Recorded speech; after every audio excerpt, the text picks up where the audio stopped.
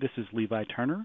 I'm an enterprise architect here with Qlik, and today we will be covering event-driven actions and workflows with Qlik Sense. When we're talking about event-driven actions and workflows in Qlik Sense, practically what we mean include push notifications on specific conditions inside of Qlik Sense. Examples of this could include reload failures, so when an application reloads and fails, failed authentication attempts, application changes, for example, a publish, or service instability. We can also mean integrating Qlik Sense with existing alerting infrastructure like Splunk, Nagios, or the like. To solve the previously discussed problems, there are a couple of classes of types of solutions. Natively inside of Qlik Sense, there are a couple of appenders that are exposed as a part of Apache's Log4Net library, which Qlik Sense can use. Those include the smtp appender as well as the UDP appender. Others are available, but we will not discuss those. Additionally, inside of Qlik Sense, there is a repository notification API, which can be used to push notifications in JSON to an endpoint. Outside of Qlik Sense itself, but within inside of Qlik's suite of software, there is an smtp appender, which is a part of the Qlik web connectors. Outside of Qlik Sense entirely, examples of this type of integration can include Logstash, Splunk, as well as Nagios or custom solution. Now that we have overviewed potential solutions, we can get into the relative pros and cons of each solution. The smtp appender is relatively easy to configure, but the output is unsophisticated. This may be ideal for certain solutions, like email alerting on reload failure, but for others, a more sophisticated approach may be needed. Additionally, the requirements are none outside of Qlik Sense, with the exception of a mail server, which most organizations already have. The UDP appender is relatively easy to configure, much like the smtp appender, and the output can be quite sophisticated, but it will require some entity to listen to the responses and take some action. The notification API is relatively complex to initially configure. Some of that is owing to the fact that you can do a high degree of filtering and control at that level. Additionally, the customizability of the output is quite high, but you will need to have some endpoint that is listening for the JSON response and takes the desired action. The SMTP connector, that's a part of the Qlik Web Connectors package, is a little more complex to initially configure than the SMTP appender, mostly owing to the fact that it has to be installed and run as a different service. The output is a little bit more customizable, mostly due to the fact that it can send HTML reports rather than plain text emails. But additionally, it doesn't have requirements outside of Qlik Sense, with the exception of a mail server. Third-party solutions, like the ones previously discussed, may be easy, moderate, or difficult to configure, depending on the robustness and sophistication of those products. The customizability can be anywhere in between, high, medium, low, and additionally will require those products to be configured outside of Qlik Sense. This, though, may be an ideal solution for organizations that have already made investments inside of those technologies. Now that we've done an overview of the types of alerts that are possible, we'll do quick demos on each. The first is going to be the SMTP appender. On the left-hand side, we have a filtered QMC with two types of tasks which will trigger to failure. On the right, we have a web interface for a demo mail server. The configuration file, named local log config.xml, lives in C program data Qlik Sense scheduler.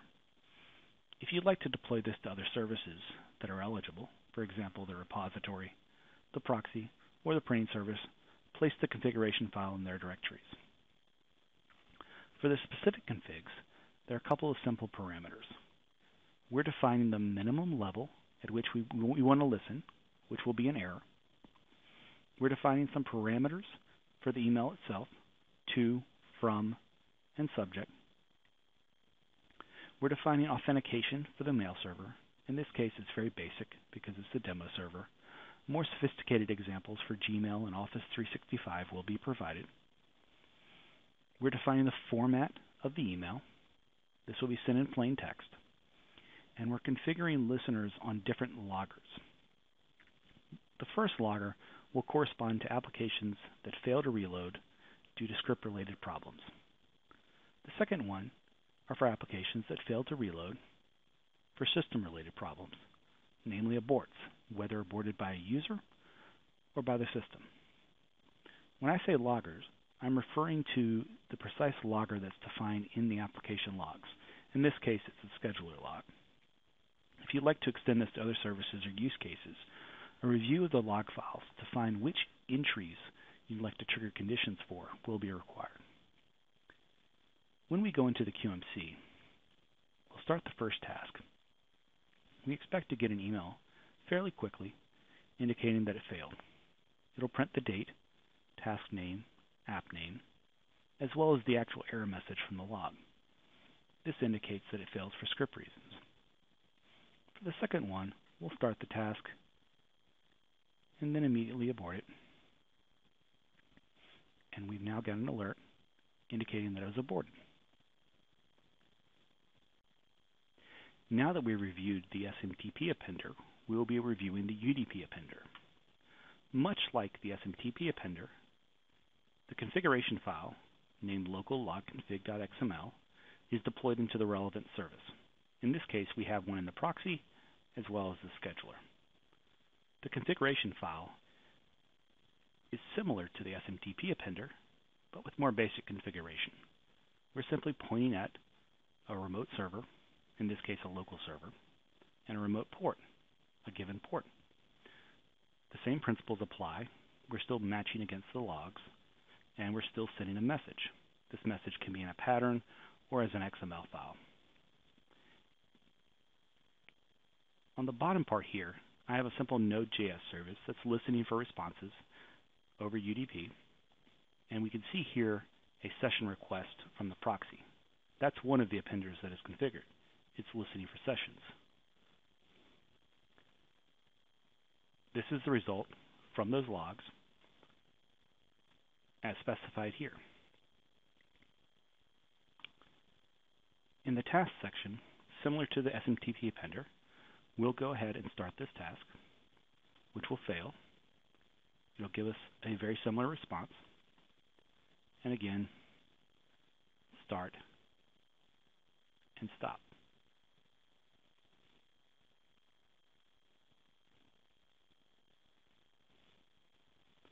Once that finishes, we'll get a response here.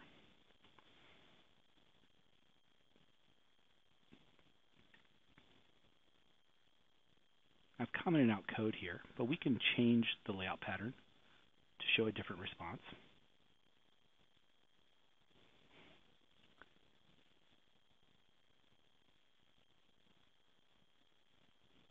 And now we have XML that is passed to the desired endpoint. Now we'll cover the repository notification API. This screen is different than before, but we're using Postman here to issue and visualize API calls. The first call that we have queued up here is the creation of the notification. We're going directly to the repository and to the QRS notification endpoint, and we're passing several parameters. The first parameter is name, in this case execution result. The execution result is the entity in the repository that gets created or updated on a state change of a task, from nothing to started, started to running, running to finished, failed, or error. The next parameter is the change type. In this case, we have set to 2. This change type is an element of the notification API, and we'll cover how to map these in a second. The third key parameter is a filter. In this case, we're filtering on status equals 8. This filter is applied to this entity, and we'll cover this mapping next. To determine the mapping, call QRS about OpenAPI main. You'll get a very large JSON response. I have it prettified here, so we can drill down exactly to what we want. But when we scroll to the notification element here, we have the enum mapping for change type. Same site define here, the enum value here. We have 0, 1, 2, or 3. In this case, we're filtering on 2, which corresponds to update. The reason why we're doing that is because the failure condition happens after a task has already started. So it's only going to be an update of an execution result that's going to indicate a failure.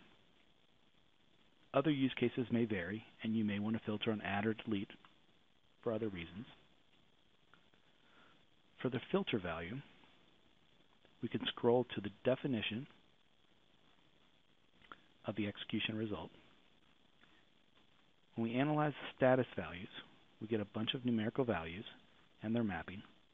We selected 8. This maps to finished fail.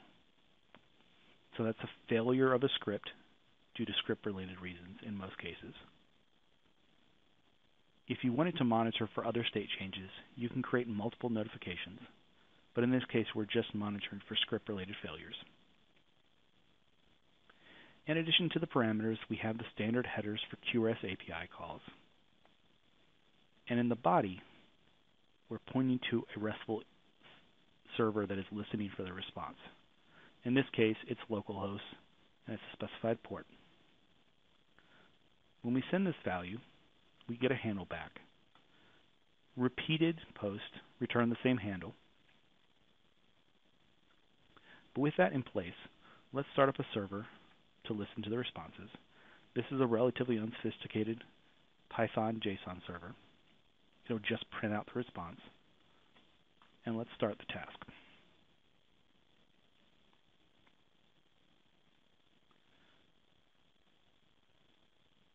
We see here several responses.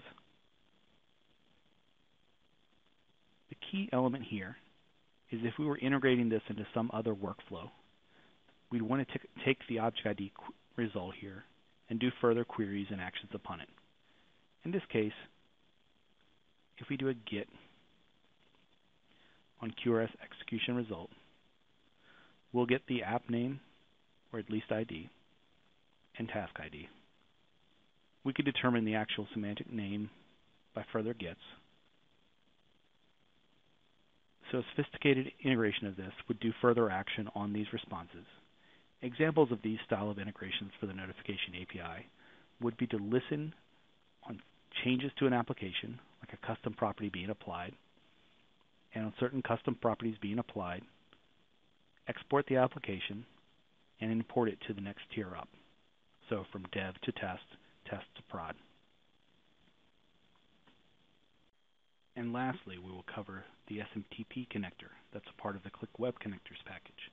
This was previously known as the notification connector, but the principle remains the same. This is a part of the Qlik Web Connectors package, and I have things configured over here. We have our mail server there, and we have a task here. Now this task, you can see, has a status of success, but actually is failing. Let's do a quick demo. We get a subject, reload completed. You see here that this is an HTML email, so we can embed a hyperlink to the QMC, and it indicates that it finished with one error. The actual application is a bit more complex. We have a set error mode value here, which allows the status to be successful, although the actual functional load was not. We have a lot of variables being set here. We have an error in the script at this point, and then we have a notification that is sent. We're passing these variables into the body of the email, which allows us to pass the HTML. And this, with later releases of Qlik Sense and the web connectors, is not using legacy mode, so it's a bit more robust. The only data connection that we have is Qlik Web Connectors. If you see it's a web file, I'm actually pointing at google.com. We're using the URL parameter here to rewrite the actual URL that we use. So this doesn't need to be updated. This part does.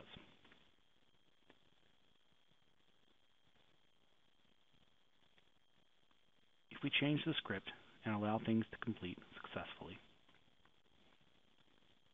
we'll also get an email saying that it's finished with no errors. To review, go to the QMC. In this example, we're not filtering on the status value of a task, but it is requiring an additional amount of scripting in the application layer itself, but it is allowing more complexity in the email that is sent. This use case is ideal in situations where the web connectors are already running, so there's a sunk cost at having those configured and running, and you want to allow a bit more verbosity in the email to allow people to go to the QMC by a clickable link. You could additionally pass additional parameters to show where exactly the script failed. This application was taken and revamped from a copy that's on Community, but an example of the script will be provided